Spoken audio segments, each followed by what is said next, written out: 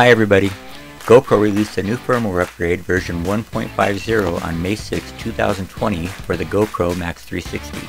The upgrade has increased the frames per second to 60 FPS in 360 mode, adds time-lapse video and photo in 360 mode, and expands the horizon leveling in both 360 and photo modes. What they didn't mention is that it has also enabled Smart Remote on the Max 360. Now that's a big deal because a lot of people have been asking for a Smart Remote for the Max 360 camera. Here I have my old remote that came with my Hero 2 Wi-Fi kit almost 10 years ago.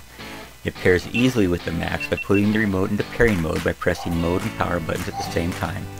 I also put the Max camera into pairing mode by going to Preferences, then Add Device, then chose Smart Remote. It paired quickly and easily. As you can see, it controls the Max perfectly. These older Smart Remotes can be gotten super inexpensive on Amazon and eBay. Well, that's about it for today. Thanks for watching and have a great day.